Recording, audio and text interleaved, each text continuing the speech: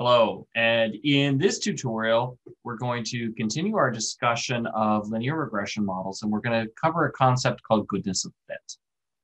And really, what we mean by goodness of fit is how closely our model actually fits the actual data. So the predictions that come out of our model, how close do they come to the actual values of the dependent variable that we're trying to predict? So let's keep moving forward. And we're going to start out this tutorial the same as in the previous tutorial, where we're going to load data. So our data comes from a textbook called The Principles of Econometrics. This is from the 5th edition. And if you go to this link right here, you can get information on all the data sets within that textbook. Now, I have this set up as a CSV file, and we're going to load this as a CSV file. In the previous tutorial, we talked about what this command is doing. And so I'm not going to go on about that here. I'll continue on. We're storing and we're estimating a linear model, and we're going to store that in an object called mod1. And here we have the basic syntax that we have our dependent variable or our y variable first. Then we have a tilde, and then we have our independent variables or our predictor or our explanatory variables. In this case, we're talking about simple, a simple univariate regression, and so there's only one of them. Okay, and then finally, we're going to indicate what data frame we want the model to pull the data from. And in this case, we already created a data frame called food. Okay, so same basic setup that we had in the previous tutorial. All right, so let's talk a little bit about R squared. R squared is both loved and reviled. So really basically what you need to do is you need to know what R squared is and then how to use it. And so first of all, R squared is defined as the proportion of the variance in Y that is explained by the regression to the total variation in Y. Okay, I got a graph that we'll go and we'll look at that in just a second. I'll try to make that a little bit more clear. But for right now, let's think about this. Well, where do we find that in our R output? Well, in many statistic packages, R included, it's going to be labeled as multiple R squared. To be honest, I'm not exactly sure what the multiple is. It is, well, R squared. And let's take a little bit more a graphical look at what R squared is.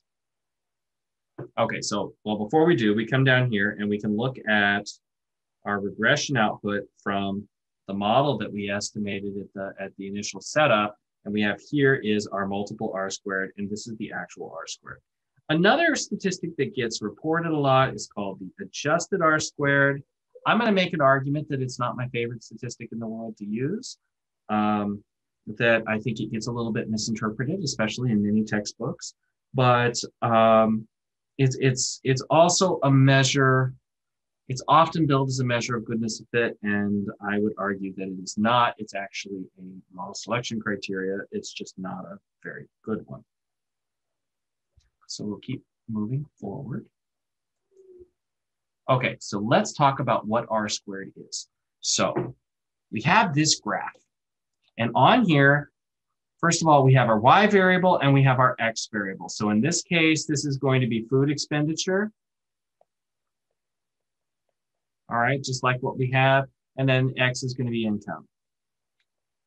All right, and we are trying to predict what food expenditure will be given a certain level of income.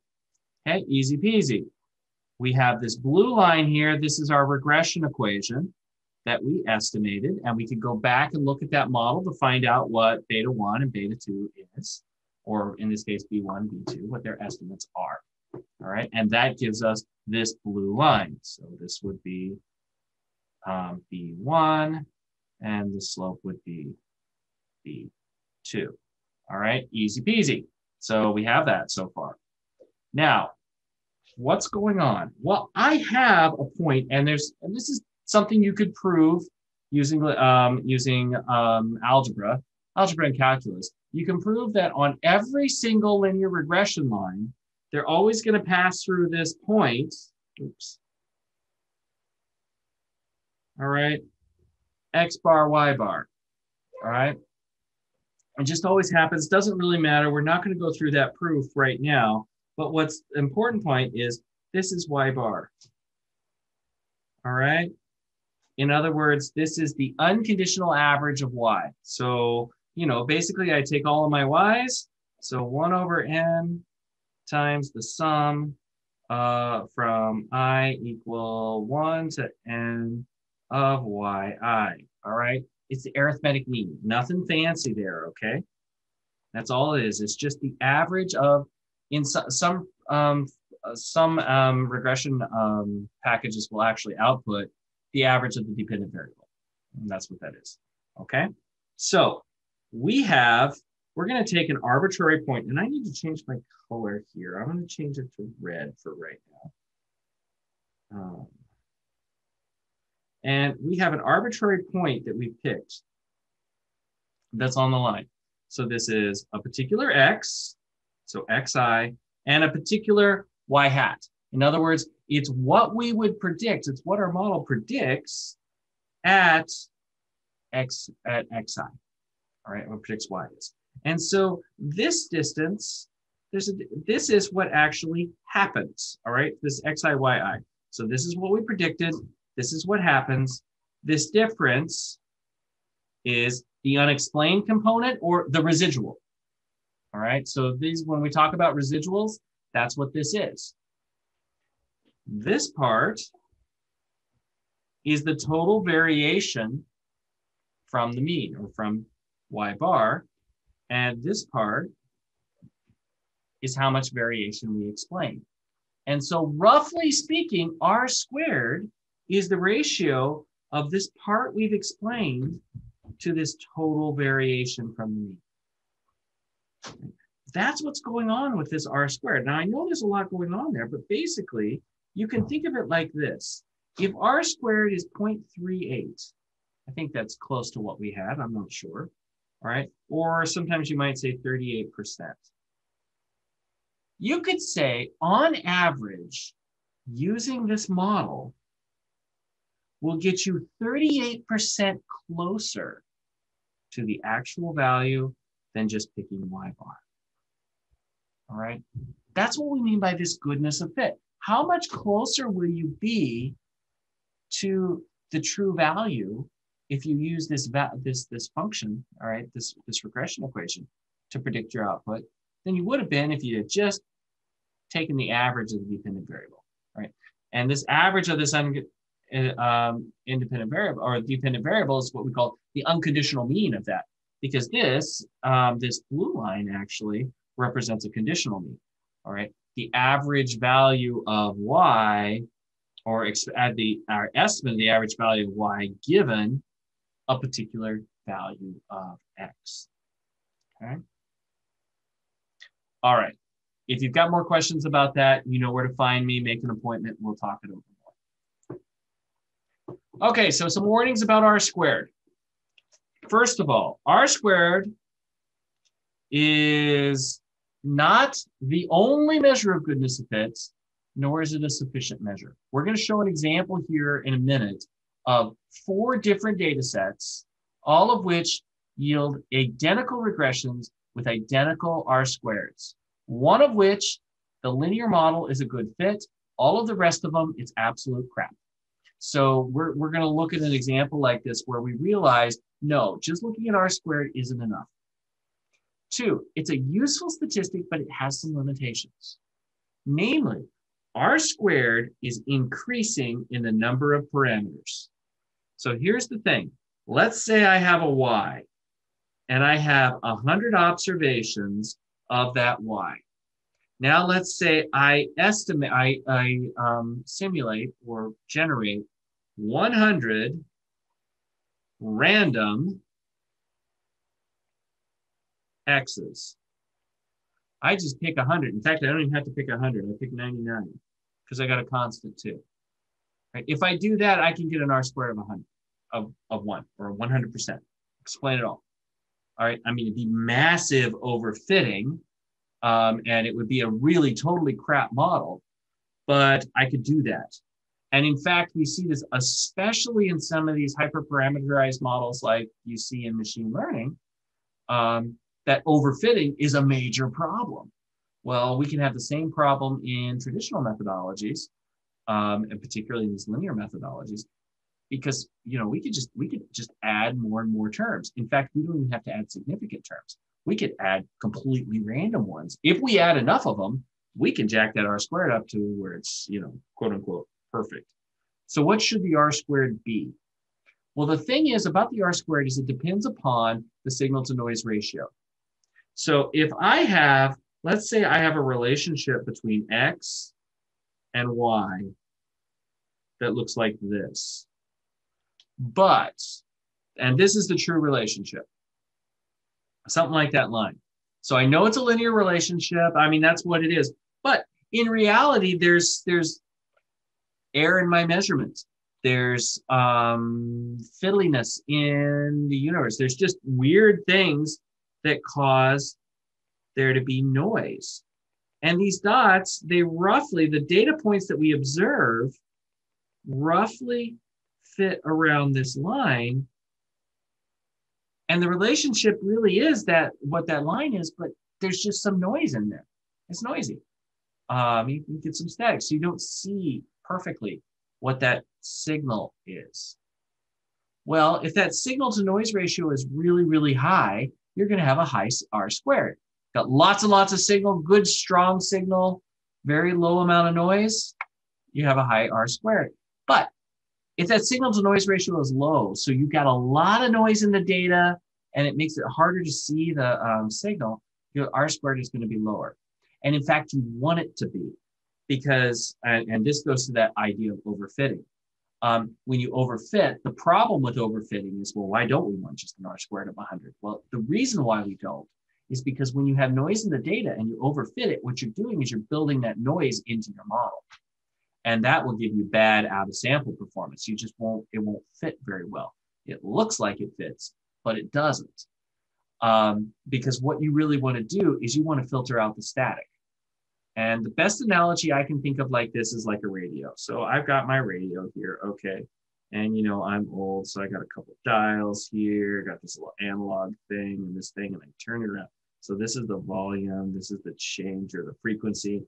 You turn this little knob here, moves this guy over, and we tune in the radio, say, okay, yeah, none of you know what that is, because that's like from, I don't know, almost before I was born. So in any event, we got a radio. What's coming in? Well, we've got the whole EM spectrum, all right? The whole electromagnetic spectrum coming into the antenna of this radio. But we really don't want the whole EM spectrum. All we want is our, 94.278 oldies FM, whatever it is, okay? Or the 102 punk metal ska, or I don't know. Whatever it is you want your radio station. Well, if you think about it, your radio has a very, very small R squared. I mean, the R squared is tiny. It's still what you want, though, because it's filtered out all the noise. All right? It's giving you one frequency out of, well, first of all, if I just look at the radio frequencies, I mean, here in where I live in Wisconsin, just within the range of my house, there's like 40 different radio stations.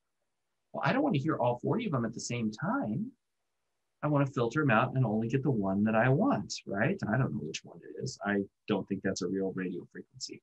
At least I hope it's not. In any event, right? It's filtering that down. And it depends upon what R squared should be is, well, pretty much what it should be. And it really comes down to that signal to noise ratio. There are actually fields where R squared is used a little bit as a diagnostic. In other words, if it's too high, we call BS on the model. Particularly in time series, if you have an R squared that's over 0.95, it's if it's too good to be true, it probably is. And we figure something weird is going on and want to double check everything. There are other things when you start looking at, say, cross-sectional stuff, when we look at, say you wanted to look at the current population survey data, where you have lots and lots and lots of individuals, tons and tons of noise. You may have single digit R squareds. And that's perfectly acceptable because the noise, it's just such noisy data. So really, I think that's my overall takeaway with R squared. So what about adjusted R squared? Well, adjusted R squared attempts to fix the problem of R squared being increasing in the number of parameters by, and yes, I know, I sorry, found a misspelling.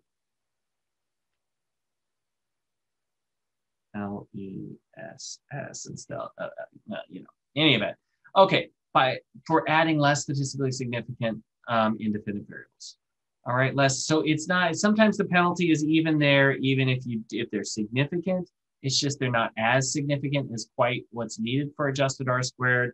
In some sense, I think it's a little bit arbitrary. And frankly, what happens is when you add this penalty in, you cease to be a measure of goodness of fit. It's now a model selection criteria.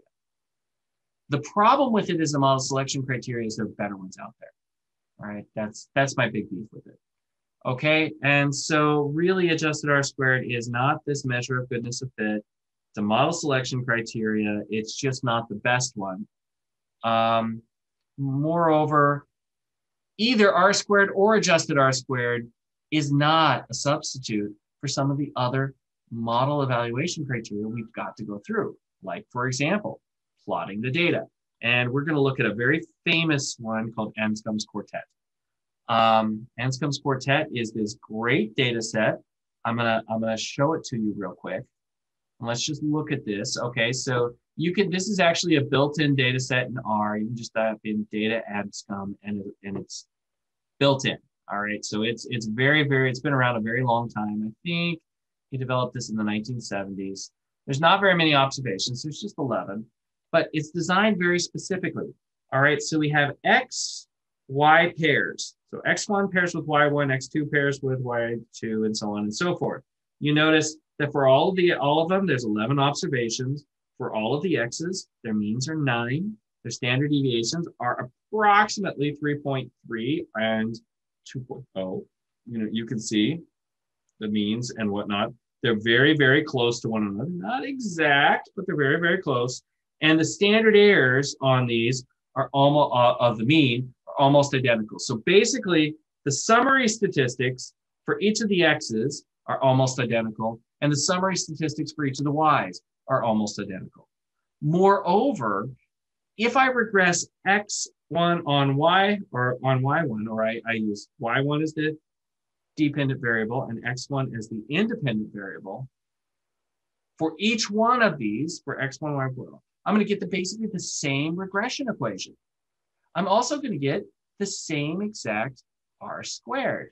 It's actually pretty cool. I mean, Anscombe did this in a time long before we had the computing power that we have at our disposal today. I believe it was back in the early 70s when he developed this. He basically developed it because he was annoyed with his colleagues all thinking that all you had to do was look at the numbers. You never needed to plot the data.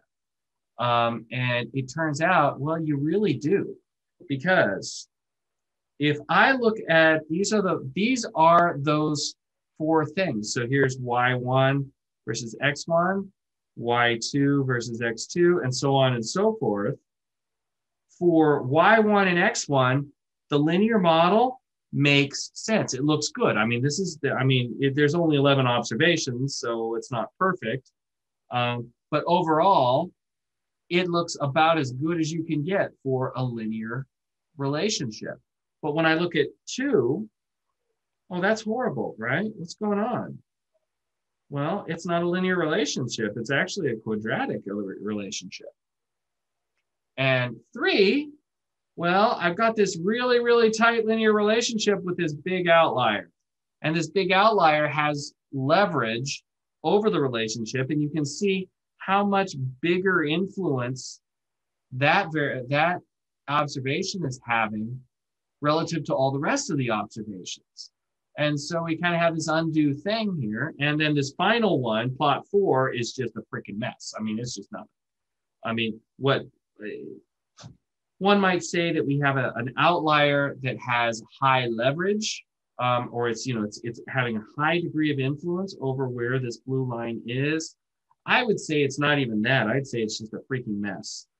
Because what you have is you have all of these X variables that aren't varying. I mean, you basically have two observations, one over here and one over here. You don't have the full 11 observations. It's just weird. There's not enough variation in X to figure out if there is any relationship or not.